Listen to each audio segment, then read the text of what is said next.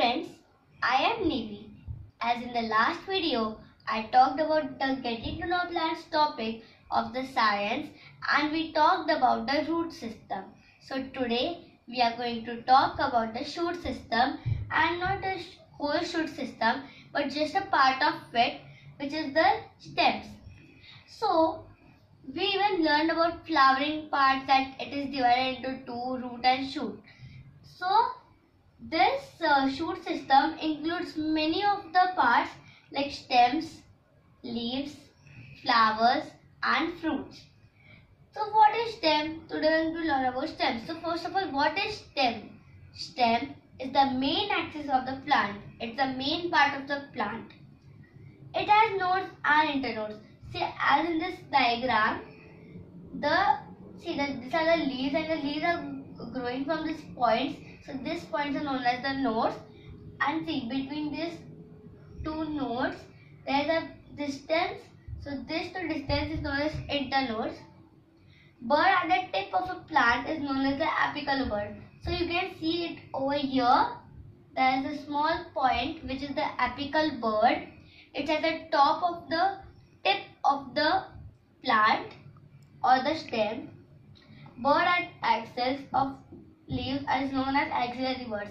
So here, see, this is the stalk of the leaf, and just beside or near it, there are many buds which are known as axillary buds. Now, what are the functions of stem? How is it useful? First of all, the first and the main point is that it bears leaves and hold the plant erect in the right position. Or we can, in the simple words, we can tell it acts as an anchorage.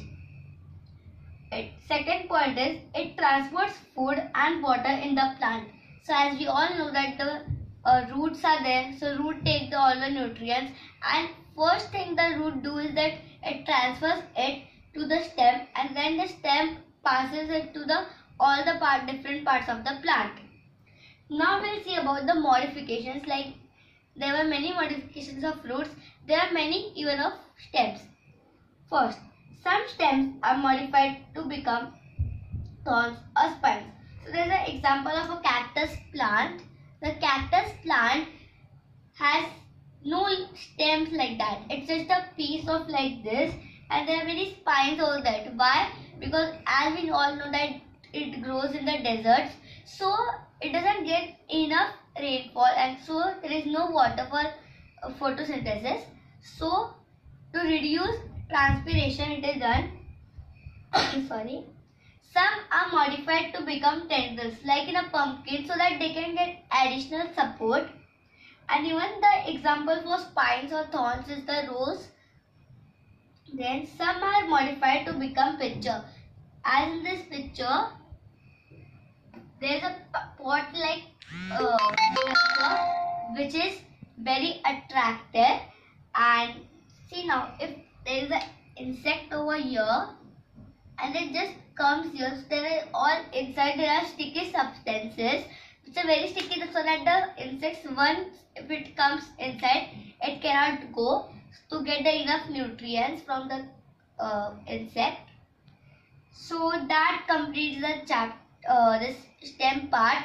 And just comment down below these questions if you have understand this stem part very well, and comment down the answer. The first question is difference between stem and root. As we learned about the stem in the last video, and now in this stem, so just comment down below this. And second, examples of leaves of plants being modified to pitcher and tendrils. So I have given you many examples here. So bye. This is the video for today, and please like, share and subscribe. Bye.